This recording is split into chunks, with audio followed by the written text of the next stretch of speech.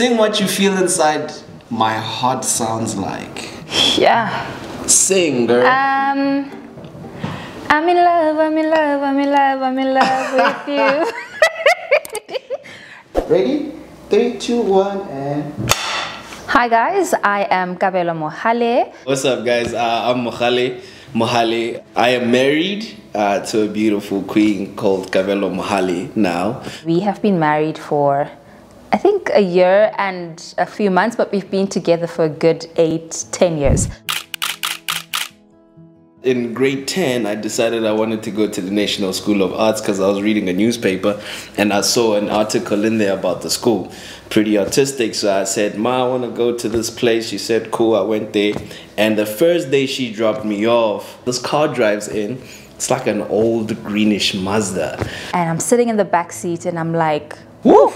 Who's that guy? Like, fresh meat. So I text my friends and I'm like, fresh meat, there's a new guy in town and he's good looking. I remember I was sitting at the grandstands and I see this fairly good looking woman. I got to know his name, and then my boyfriend at the time came to fetch me. But him and I became friends. We'll go and we'd sit at this place called the Fairy Garden and we'd just talk and we'll sing songs like, I can't help but wait.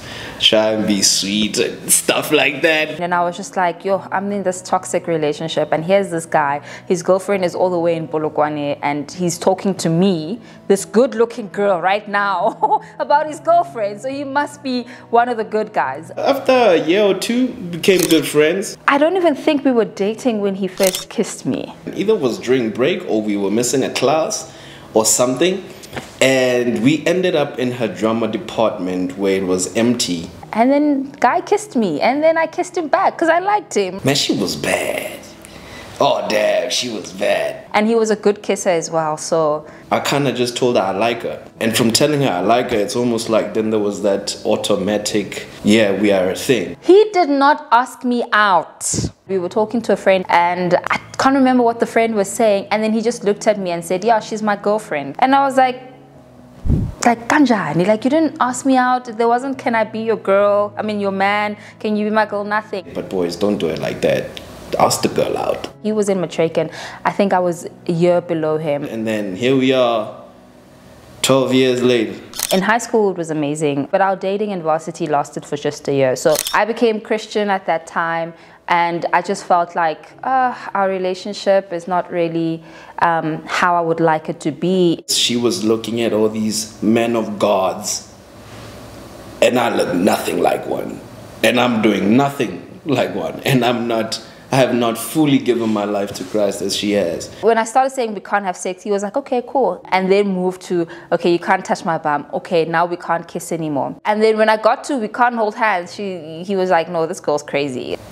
I struggled. I struggled pretty hard. It was just tough. So we ended up breaking things off. And I was just like, you know what, I think I want to grow my relationship with God and maybe you can as well. I think it's really important with the people that we have around. If you are taught truth, but not necessarily on the true foundation of how to go about it, it can be detrimental. And I think that's how it was for us. But one thing I really, really loved about him is his continuous affection and his continuous pursuit for me. I used to chill in the chapel almost every day, but mostly on Fridays, and he would show up on Fridays. He literally showed me that I still want you, and yes, I don't have it together. I'm not this Christian that you are at the moment, but I still have a heart full of love for you, and I want to be with you. There was moments where I was just like, no, I'm not doing that.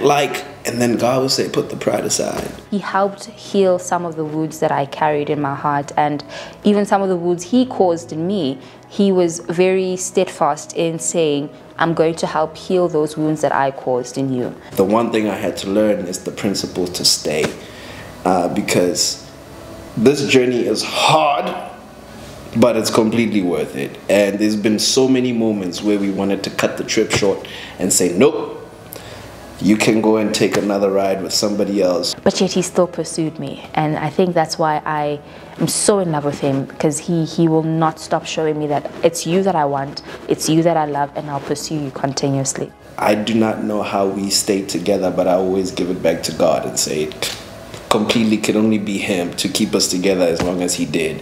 So, Baba, thanks for being someone I can trust with my heart. I can trust you with my heart. I can trust you with my vulnerability. I can trust you with areas that not anyone knows but God alone. Thank you for saying yes to the call. Thank you for saying yes to marrying me, of course. Thank you for saying yes to being the mother of my kids. Thank you for saying yes to greatness. And thank you, man, for just allowing me to be me. You don't always do it perfectly, but I'm glad that you try. And thank you just for that. We're good? Let's do that thing. Oh, no. Come on. Nothing. Come on.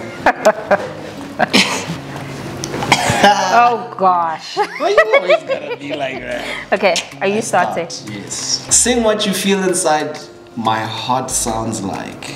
What? Sing what you feel inside my heart sounds like. Yeah. Yeah, sing what you think it sounds like in here. In me.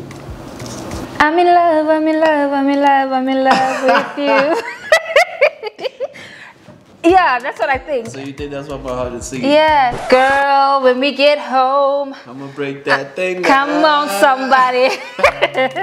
Okay. Did I? Nah, you missed the whole thing. Ah, I'm fit. What was it singing? Nothing.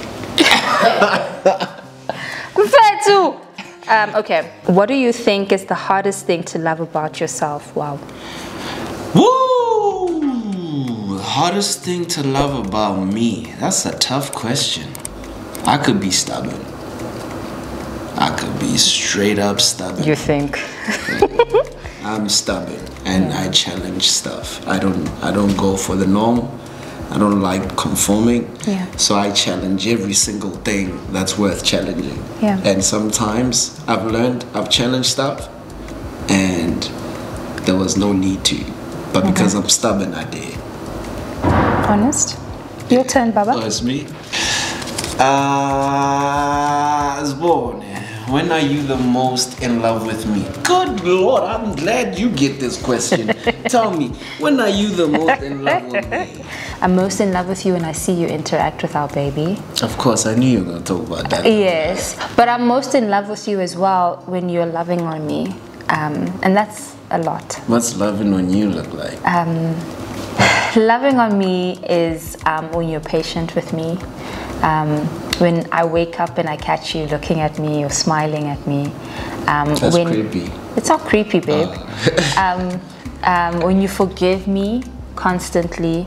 Loving on me looks like being honest with me, leading me, and allowing me to be me. You know, being in love with Kabelo and being satisfied with Kabelo, and sure me being enough, me being enough for you. Yeah, those are parts of you loving on me.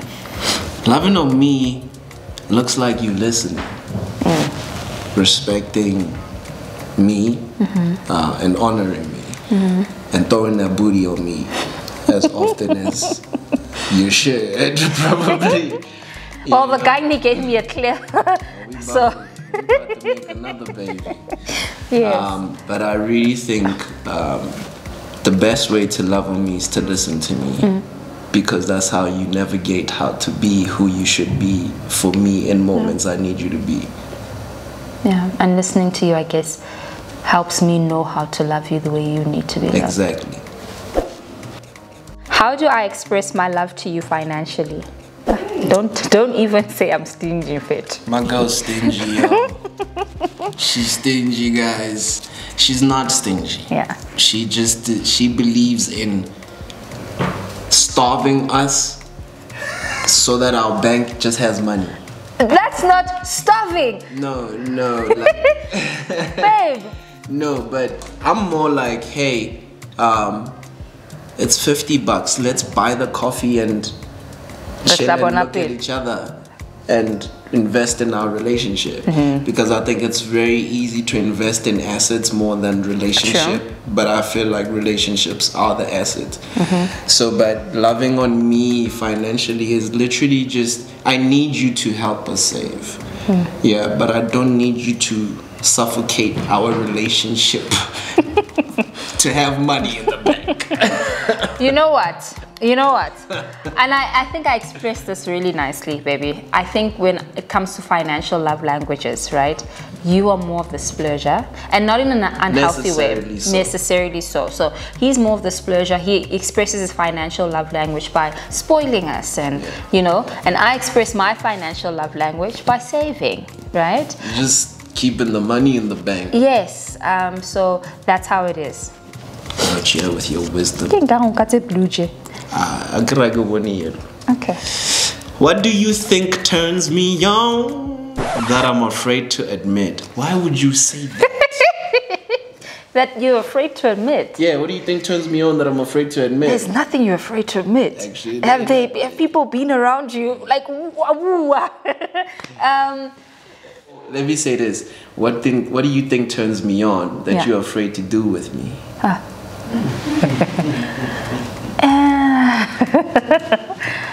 I wouldn't say I'm afraid to do with you. I think I'm learning to be very comfortable in my own skin, and once I do that, I won't be afraid. So yes, there are times where you're very loving, romantic, and then sometimes you want it wild, like just be wild, be yourself, like you know what I mean.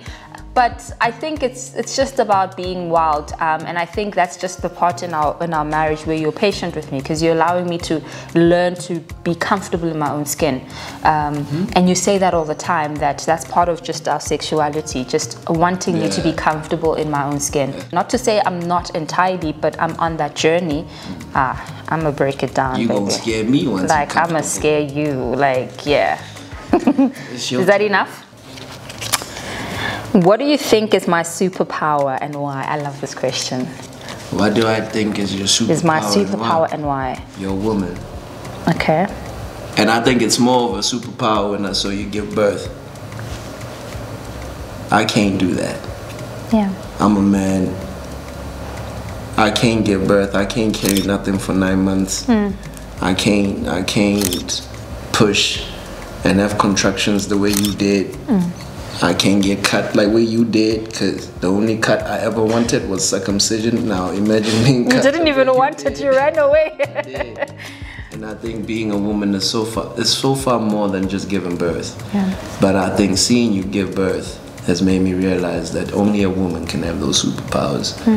And yeah, man, there's just so much to you. I mean, you're the crown of creation. You're the last thing that God designed. And it was good. And he saw it fit. Okay, cool. I'll start. Okay. Dear Mogale, you are God's gift to me. I sometimes sit with myself and thank God for thinking of me when he planned out the woman he would set apart to share forever with you. I talk to God about you. Yeah, what'd you say? I celebrate you. I celebrate us. Although not perfect, our love is worth celebrating. You have shown me how deep and how freeing love is. You have partnered so well with Holy Spirit in breaking down the walls built from pain, allowing my heart to breathe again. You are continuously showing me what it looks like to be childlike in love. Your heart is pure. Mogale, you have affirmed value and worth in me. It's in the way you look at me. It's the way I catch you smiling at me sometimes, the way you hold me, and the way you gracefully carry my heart. You make room for me, and I didn't know it, but you make room for me to be, room for me to dream, room for me to make mistakes, and room for me to grow. I haven't always acknowledged this, but now I see it. You see treasure in me. Sometimes treasure I haven't even discovered I have. Thank you for letting God lead you as you gracefully lead baby M and I. Thank you for letting my Heavenly Father teach you the best way to love me. I love you so much and cannot believe that I get to be the girl who gets to see firsthand the will of God for your life come to life. Baby M and our future children are blessed to have you in our lives. I love you. You messing up all your weight. I know. Yeah. Do you believe this? Okay. Your turn. Yeah. I love you. I know I said I'll just say that, but I love you. And I think I don't have the ability to, but I surrender to the one who is love to help me love you. I could only love you in love's true form if I actually follow who love is. And as great as you are, you're not great enough to keep this relationship going. Yeah. Neither am I. But I think it's because of love. We've tried to walk out, but love calls us back. We've tried to run, but love runs after us. It embraces us. It ignites something within us that the world is anticipating. But it's only because of love. Yeah. I say I love you, but I don't know what that means. Because I'm still trying to comprehend what love and who love is. But every day I avail myself to do that. And for the rest of our lives, I will avail myself to loving you the way love loves you. You didn't even look at your paper. I don't need it. Oh. I love you. I love you. Thank you. Now you believe that? Yeah. I do. That's real. Yeah. Is my makeup on? Nah. Oh, wow. Thank you so much for watching our episode of Defining Love. You could definitely catch me on Instagram at MOG_MOH and my beautiful wife on Kabelo, double L, _ Mohale. Yeah, and then you gotta tell them about the playlist and YouTube channel. Oh yes, on our YouTube channel it is Kabelo Mogale, and that's where you can find more of us. Yeah. Also, down below in the description box, catch our curated playlist. It's the songs that we enjoy together. It's a glimpse of them. It's a glimpse of them. There's a whole lot more. Subscribe to this channel to watch more of these awesome shots or videos with other amazing couples. Yeah. Subscribe. I hope you got your notification bell on. Yes. You know what I'm saying? Yes. So, yeah, and comment and like, guys. And after you're done watching it, share it with people. Oh yeah. You know what I'm saying? That's how you do it. Yeah. Yeah. Okay. Sharp. Hi.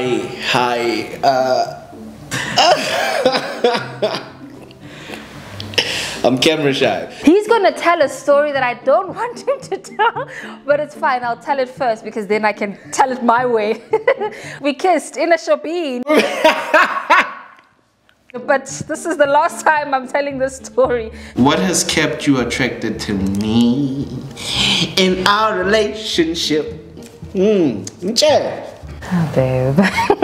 But yeah, everything about you, not everything? Yeah, everything about you. We've got flaws, Pela. We all have flaws. But your mind, especially your mind, Baba, you've got an incredible mind. And just the way you want to lead, it's sexy for me.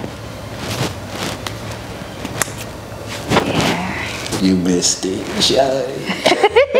I think we're done. Yeah, that's about it. Yeah. No more questions. Yeah. Yeah, I think they're just looking at us. I don't know what to do now.